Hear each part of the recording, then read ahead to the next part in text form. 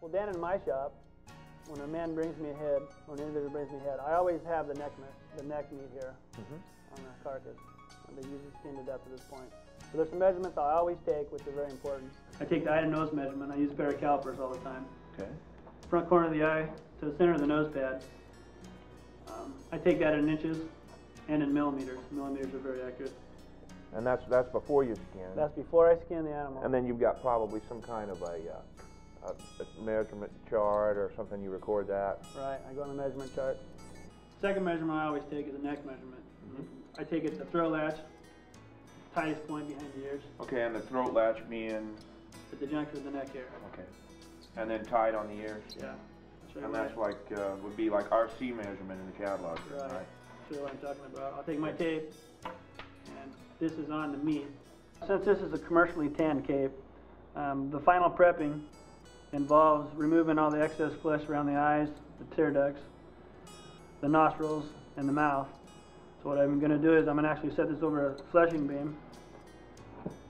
I start on my eyes, and since I do not use the tuck method, I use what I call the lay method. I'll remove all the flesh, extra flesh, off the cape from around the eyes out about 1.5 inches.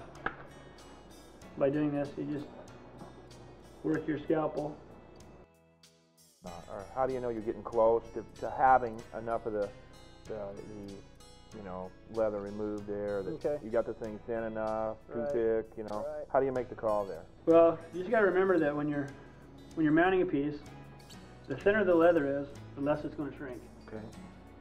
That's something that everybody needs to consider. As you're fleshing the piece, there'll be a color change in the leather as you're going through it.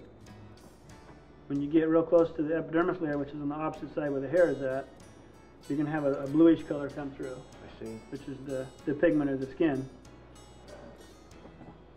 So you just work. And when you start seeing that blue, that's when you know. That's when you know you're relatively close, and that's where you basically need to stop fleshing any deeper than that. And the reason you say thinner, the thinner the better, that is because of the shrinkage factor as it dries? That's right. When you get to the edge of the eye hair, where the lid is at, there's a small area here where you can see where the eyelashes go through. You'll see some little black dots as you're prepping this off. You want to make sure you get to that. There's little oil pockets there. Are the little yellow oil pockets? Right. And you want to be able to get down into there, right? Open those up and get that out of there. Okay. Those will dry and shrink. It'll distort your lid when it dries. Okay. You see, I'm fleshing like from the edge of the eye hair, eyelid. I flesh it back there a good inch, 1.5 inches. And since we're going to use liners on this particular deer, I leave my cartilage on through the tanning process. Okay. Even though you're going to use an air liner and remove that cartilage, you leave the cartilage intact. Right. I leave it intact through the tanning process. And then the skin actually will shrink more than it actually would if it was left on the cartilage. I see. If you send them off to a commercial tannery, I never recommend pulling the cartilage prior to doing that. So the commercial tannery, when they tumble in sawdust or griddle cob, that ear sometimes will fill up with sawdust or blow that ear out. I see. It still happens even with the cartilage left on, but a lot less often. I can see now the whiskers around the eyes there, the little dots there. Right, right. Kind of working around those now. See where that eyelid is at? See that color change there? And because I used the lay method, I'm actually going to trim this off with my scissors. I see. So now I'm going to do the next side. Now that I've fleshed the other side, I'm just going to remove this excess skin. A pair of scissors. And I take it down right to where the color change is at, on the eyelid. See where that color change is? That lighter color is on the inside of the skin as it rolls into the eye. Okay, Mark, now that we've got the cartilage out of it, we need to choose our ear liners, the size we need. Okay, we got a couple of choices here. It's nice to have a couple of sizes on hand, because this is a large cape here. This is 23, 22, 23-inch cape, and one might assume that the larger ear liners would go with this, the larger size that we have, but that's not always the case.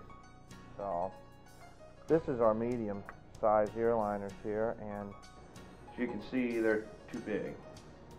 So let's go down a size and see. Yeah, I do have a smaller size.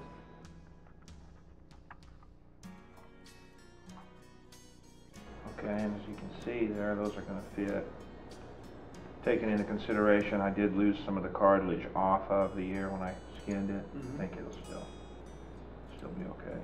Should have a good fit here. So we'll just slide this ear liner in there and just double check it real quick. And as you can see,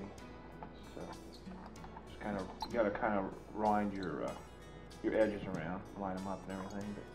But you can see that's like perfect fit. No drumming. You can reach in there and the edges aren't drumming. And so once you have your adhesive on there, right, that adhesive will squeeze up around the edges there. Right. Take up any slack, right, if there are any imperfections, right, and also it'll act as a lubricant, and the ear liner will fit more easily. Okay, Dan, now that I've got the mannequin prepped and ready to be mounted on, I assume you're going to show us now how to apply the clay into the ear liners, Right. form the butt. Right. And the first thing you want to do when you do that is, what I like to do is peel the ear back a little bit like this, so that you can, this transition between the ear liner and the ear butt, you can get that a lot more smooth by peeling it back. So just maybe about like this or so. And reference, once again, is important.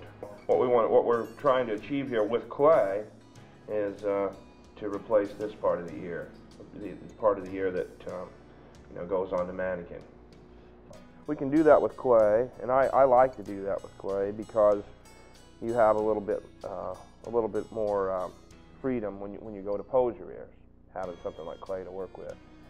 Okay, and a good way to help yourself out as far as getting some symmetry is to take 2 equal balls of clay, approximately the same size, one for one ear and one for the other. Okay, you've got your hide peeled back here. First thing I like to do then is take a mound of clay off of here and just kind of roll it out in your hands. And this area right down in here, this is where we're working, right in here. Just for that transition, I'm going to kind of lay a little bit of clay right around here. Just kind of like encircling the whole thing, just kind of like a donut. When you set the eyes in the mannequin, you want to make sure that the eyes are level. Today I'm going to use the eye level.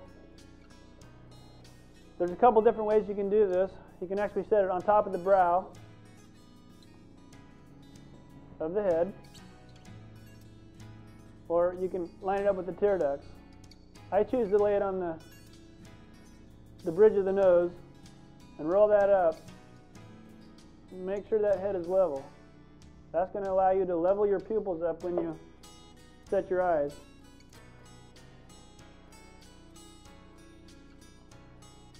Now that you've got your head level, make sure it's nice and tight. Choose the proper eye for the mannequin. These mannequins were sculptured to accept the first honest eye. And I'm going to believe in the socket and believe in the sculpture itself. These eyes are a 0 tilt and a 33-degree angle. And if I take this eye, actually set it in the mannequin at the base, that is the depth of my eye before I set clay. All you're going to need to do is apply a small amount of clay to the back of the eye itself. And make sure my clay is in the back of my eye.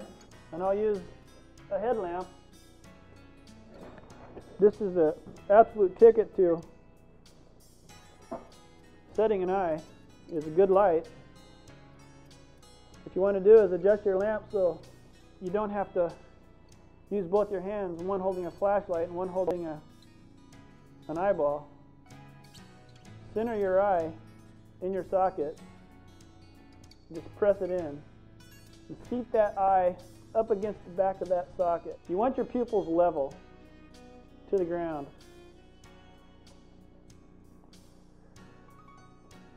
We'll grab a reference photo, and you can see that where this pupil's at, it actually comes above the tear duct trough. This is the tear duct trough. And that pupil alignment comes out just above that trough. Okay, for the eyelids, what you want to do is take equal amounts of clay. Now, since these are small balls of clay, we probably will not use all this on each eye. So roll these out in small hot dog looking shapes.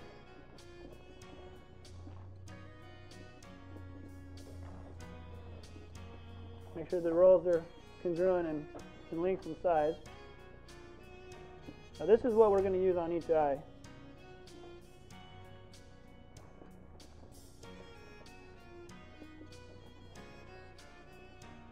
So actually you're not using very much clay at all then, No. right? In fact, I probably won't use all this clay at all either.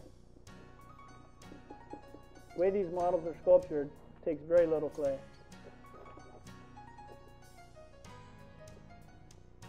So I noticed you're dividing that out. Would that be for upper and lower lid then? Actually, I lay my lower lids on first. I want to make sure that my clay rolls are approximately the same size. Then I'll come back and roll my lids out for my upper. But what I've got here is I've got the two balls of clay that's left over for left and right eye, approximately the same size. Now we'll take these and we'll actually lay them on our mannequin. Okay, now that we've got our clay here, I actually just set my left amount of clay on top of my brow. Sharpen the edge of that hot dog roll of clay there. Actually lay that in to fill the void, the gap between the eye itself and the mannequin. And you see that alignment point there? That's actually where the lower lid starts to roll into the top lid. And all you're doing here is replacing the amount of material from the mannequin to the glass eye. And we've got this amount of clay left over. Right here would be the peak of the eye actually, right at the front of the pupil. Now you can take your modeling tool and you can actually achieve that by putting it in your clay. But since I use a fairly thick skin paste, when I put my skin paste over my clay here, I can achieve that with my modeling tool right inside my skin. So now that we've got our eyes roughly set in place and the eyelids in place, we're going to now actually just put skin paste on the mannequin and pull the skin on. Now I've got my lips tucked. Now I'm going to pull my nose into position and actually just texture my skin down to my nostrils. Okay. And that I actually am going to use a riffler file. It'll grab onto that skin and press it in place. So just push that skin in there. It's thin. Press it in right into the nostril openings.